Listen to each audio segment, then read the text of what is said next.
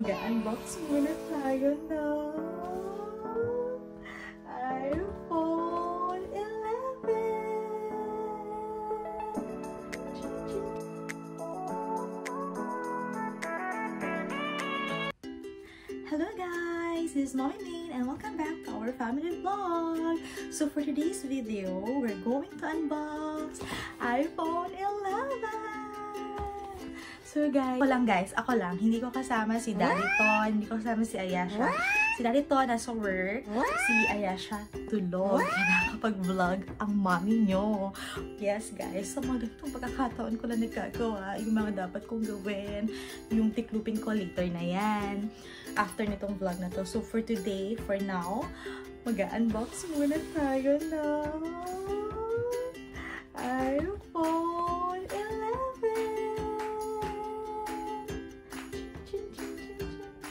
Yes guys, iPhone 11. Trivia guys, this iPhone 11 is Daddy Ton's holiday gift. Yes! May surprise gift sa akin si Daddy Ton.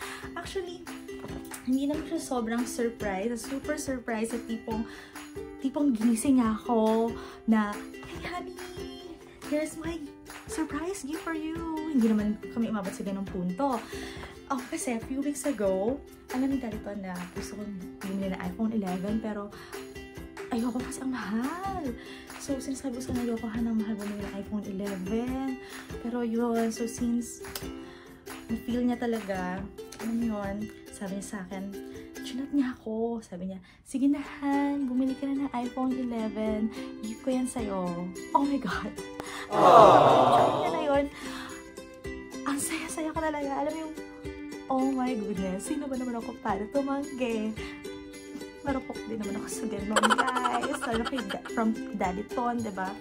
So, yun guys. So, sobrang nakaka-happy lang talaga yung mga ganong messages, diba? So, yun guys. Buti na lang yung sister ko. Free siya nung araw na yun. Kaya, sinamahan niya ako sa Power Max Center. O, diba? Agad-agad. Diba? Ako pa yung ayaw talaga, no? Pero agad-agad pumunta na Power Max Center. So, yun guys. So, let's proceed to the unboxing. Alright, so, before that, I'll show you the paper bag from Power Max Center. Ang ganda niya guys, ang ganda ng color. It's sky blue with a white print of Power Max Center here. So, it's perfect for gift also for your loved ones. So, yan guys, kasi meron na din siya tag here. Hindi ko napapakita ang nakalagay dito. Message from Daddy Ton. It's private. Alright guys, so let's unbox. Inside this paper bag is my iPhone 11. And then may kasama na rin siyang iPhone case, iPhone 11 case. So yan guys. So this is the iPhone 11. This is the iPhone 11.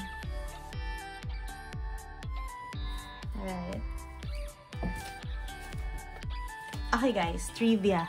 Another trivia. This is my second unboxing.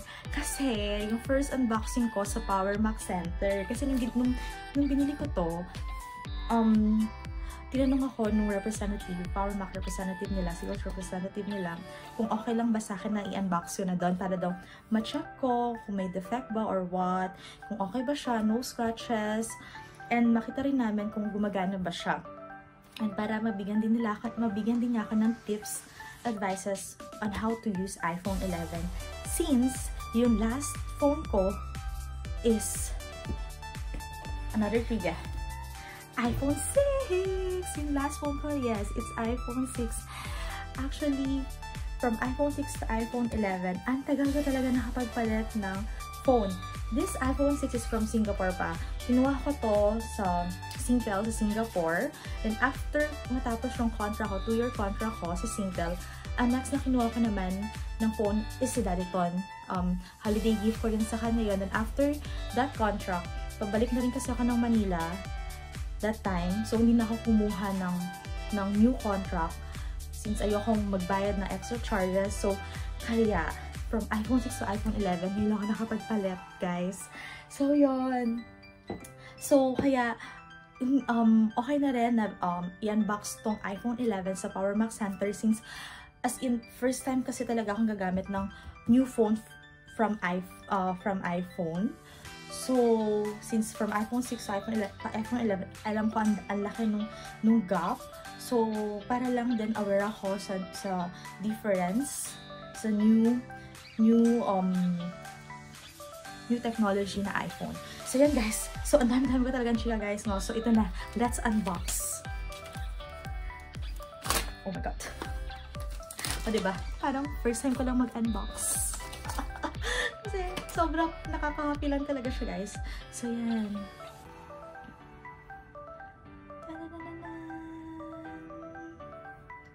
Hindi siya professional unboxing, guys, ha. As in, ina-unbox ko lang talaga yung gift sa akin ni Daddy Ton. So, this is the iPhone 11. Yan, guys. iPhone 11. Tapos, wide screen camera. The flash here. Alright. And then, once inside this box, you can get this handset, the iPhone 11 handset. Yes, guys. O, diba? Ginamit ko na kasi tong iPhone 11 sa Zambales getaway namin. Kaya, this photo of our daughter is from our Zambales getaway, which, ayun, ina-edit ko na rin yung vlog namin from Zambales getaway namin. So, soon i-upload ko na rin yun. But for now, dito na tayo sa unboxing ng iPhone 11. So, this is the iPhone 11 handset.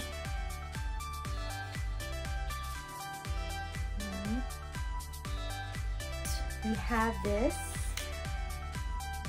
stickers, some guidelines here, and the SIM card remover.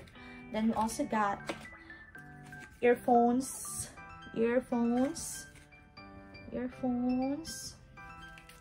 We also have charger.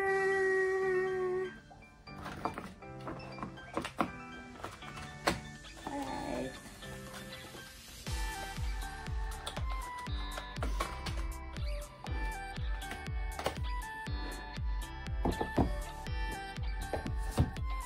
So this iPhone 11 is 128 gig. So you can see it's 128 gig. So, I believe enough na sa hantong 128 gigs right now. I'm using 200 gig sa iCloud. So, yes. So, 128 lang yung kinuha ko. Para hindi ganun kamahal yung babayaran ni Daddy. Alright. So, next is we're going to unbox this iPhone case. So, yun guys. Ang ganda-ganda ng design niya. Perfect for iPhone 11 block. Let's try guys, para makita nyo rin. Para for those iPhone 11 block users, you can go visit Power Mac if you like this iPhone 11 case.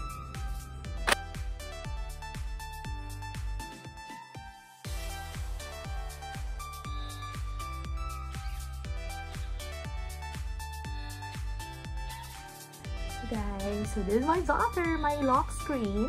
And this is the iPhone 11 case from Power Mac Center. Actually, very timely din na binigyan ako ni Daddy Ton ng iPhone 11 for this year kasi just recently, we started doing family vlog. And si Ayasha kasi sobrang hirap mag-vlog na may kasamang baby kasi nakikipag-agawan talaga sa akin kapag nag-vlog ako using this camera. The Fujifilm X-T100. So, kapag gamit ko to, as in, gusto niya rin i-ano siya, curious siya kung ano meron dito. So, gusto niyang hiramin, gusto niya, nakikipag-agawan siya sa akin. So, hindi ko to magamit. So, hindi siya applicable para sa family namin, for our family vlog.